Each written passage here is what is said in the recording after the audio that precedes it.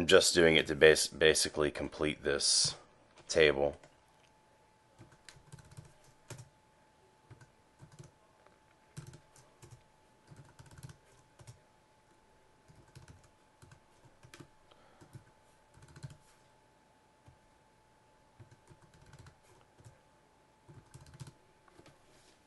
Alright. Okay, so now I kind of have this, pretty much have this table complete. What I'm going to go over now are some formulas. Okay, so I'm going to kind of take a break from this table. I'm going to explain formulas to you. In Excel,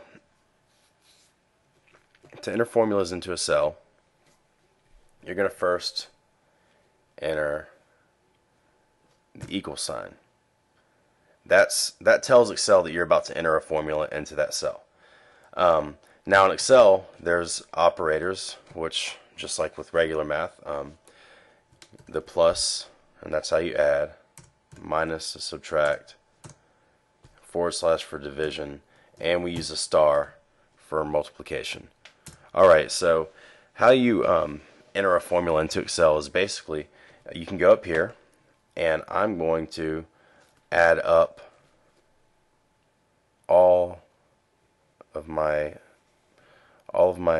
sales representatives sales right here in the total for quarter one totals. So I'm going to hit equal because I'm about to enter a formula, and then I'm just selecting that cell plus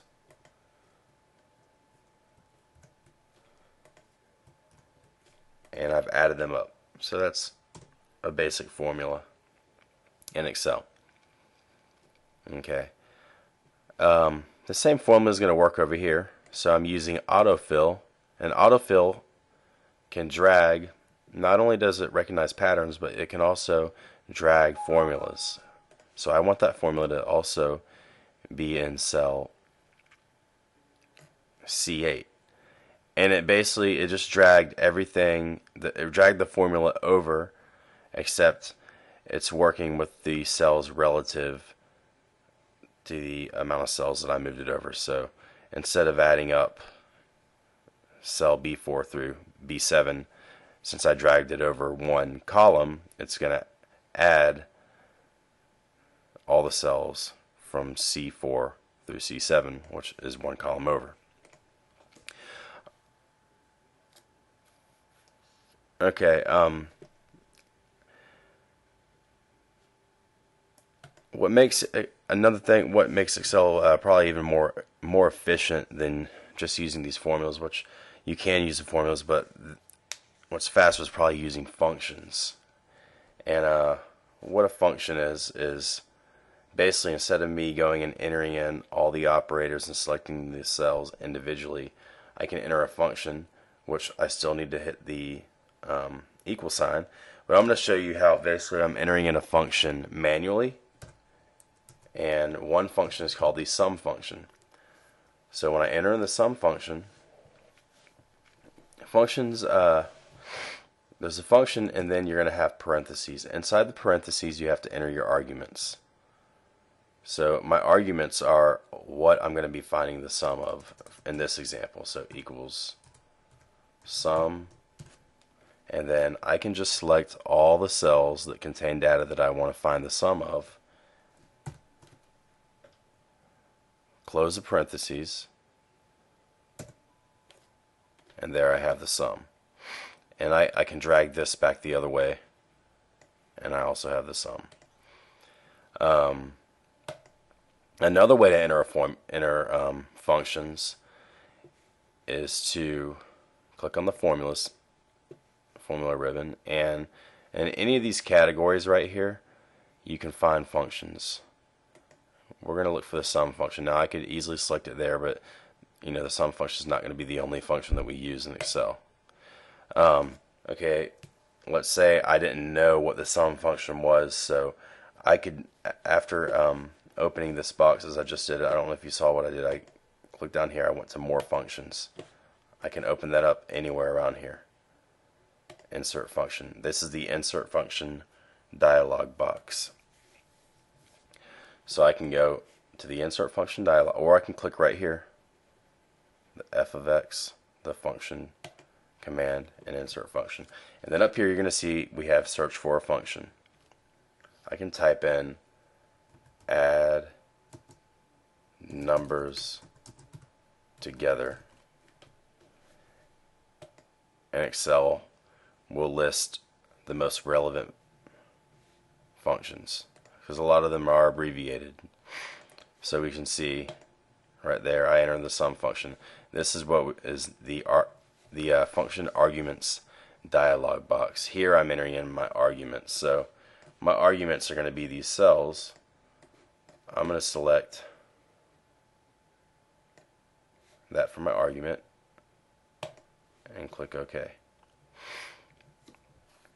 Let's say I wanted to find, now this isn't going to work, but it's just an example since we're learning. Insert function, there's already one there. Let me go ahead and delete this. So I just selected the cell and I pressed backspace, that deleted it. Insert function, and let's say I wanted to find the square root of a number, and then you can see right here it listed a recommended function, which is sqrt, short for square root. Okay, now the square root function only has one argument because it's a number.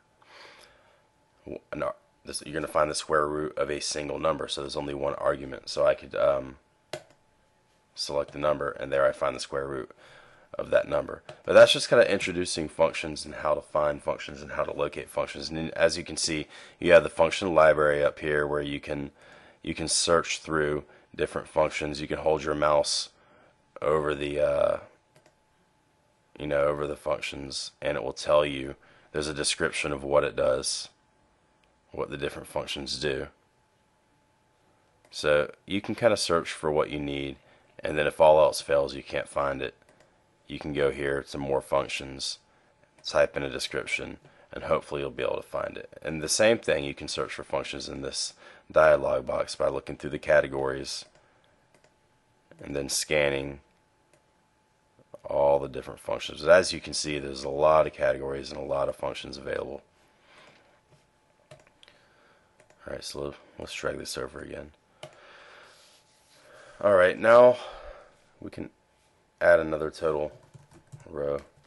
I guess it's not really necessary.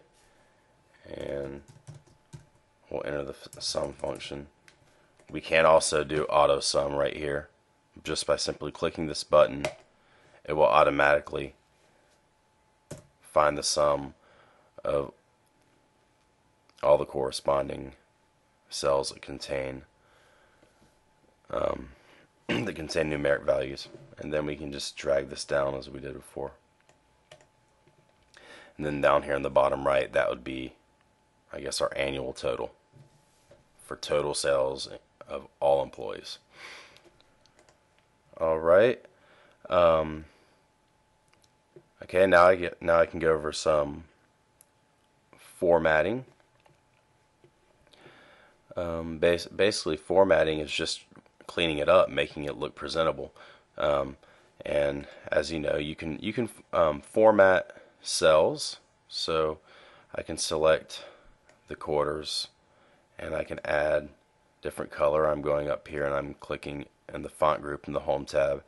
This is the fill color command, and you can see I have different colors I can choose from, or I can select more colors and make custom colors, but there's just almost an infinite number of colors to choose from. Alright, so I'll just make it blue, just trying to distinguish different things, different areas of this table.